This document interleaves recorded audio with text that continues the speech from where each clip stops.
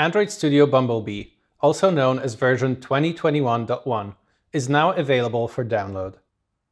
This release brings a lot of UI polish and new features in various parts of the IDE, such as profilers, inspectors, design tools, and more.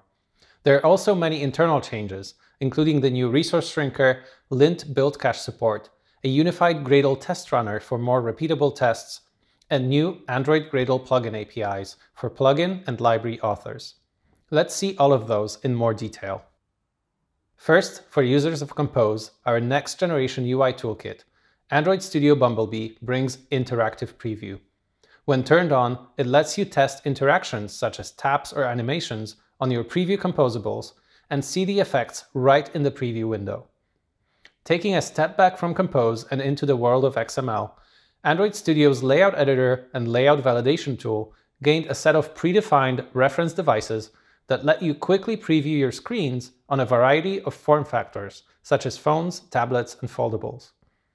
If you use animated vector drawables in your apps, we have another tool for you, the AVD Animation Preview, which lets you quickly play those animated drawables in the IDE. That's quite a lot of options to preview your work without even having to deploy your app to a device. But once you decide to do it, Bumblebee now offers a new Device Manager UI to help manage both emulators and physical devices. You can access it here on the right-hand side to see a list of devices as well as create new ones. When running an emulator, you will notice it now appears embedded in the Android Studio interface by default, which you can change in settings. On the Physical Devices tab, you can see attached devices and initiate Wi-Fi pairing for ADB debugging without requiring a cable connection. To use wireless debugging, generate a QR pairing code with Android Studio, and then just scan it with your Android 11 or higher device, and you're connected.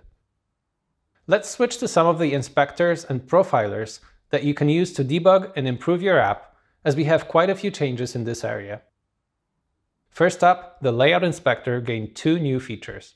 For Compose, you can now inspect semantic information, which is used for accessibility and testing. To find views that have semantic information attached, select Highlight Semantic Layers. Now click on any of the layers that are not grayed out. Here, for example, you can see both the button's own declared semantics, as well as those that were merged in from its child view. If you want to save the current state of the Layout Inspector so you can come back to it later, you can now export a snapshot from the Layout Inspector. To open it again, simply go to File, Open, and select the file you saved in the previous step. Moving on to other minor changes in App Inspectors. The Background Task Inspector now incorporates information previously available in the Energy Profiler, namely jobs, alarms, and wake locks. And the Network Profiler is now the Network Inspector, and can be found on the App Inspectors tab. Speaking of profilers, Android Studio Bumblebee brings support for the new profileable manifest flag, which lets you use certain profiler features with apps that are not debuggable. Up until now, there was no way to profile apps without the performance overhead of debugging symbols. With the profileable flag, apps can now run with performance that is as close as possible to the release version. To use it, it's best to create a new build type, give it a name such as profileable, for example, and set the debuggable property to false. Then, in the build types manifest, add the profileable tag like so.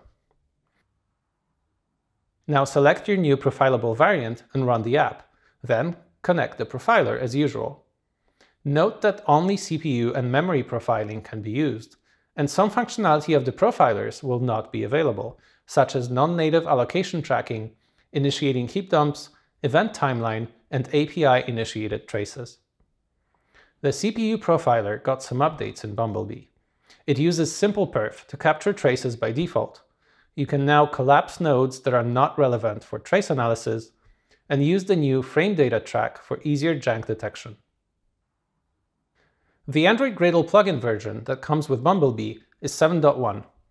It contains a new test runner that will now be used by default when running instrumentation tests from Android Studio. This improves the consistency of your test results when running tests from the IDE, command line, and CI server. It shouldn't have any impact on how you write your tests or run them from the IDE. However, if you do find any problems, please report a bug so we can investigate. The AGP Upgrade Assistant received UX improvements and can now migrate deprecated DSL forms of properties to their new forms. So please migrate before the old syntax is removed in Android Gradle plugin 8, as outlined in our AGP roadmap.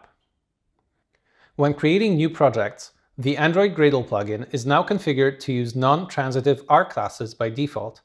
In short, this can avoid unnecessary recompilation of unaffected code whenever a resource is added or removed. It does mean, however, that you now have to refer to the R classes by their proper package name, and not by the package names of their parent modules, as they will no longer resolve transitively. Here are some more changes in AGP. The new resource shrinker now works with feature modules. The lint task is cacheable, so incremental builds are faster, and more parts of the variant and artifact APIs for Gradle plugin authors are stable. Plus, you can now get access to even more build artifacts. We just concluded a series of Matt Skills videos and articles on the topic of extending your builds using these APIs, so please check them out if you're interested in this topic. And finally, for authors of Android libraries, we extended publishing support with the ability to configure variants and optionally include Java docs and sources. Please refer to our release blog for more information about Android Studio Bumblebee.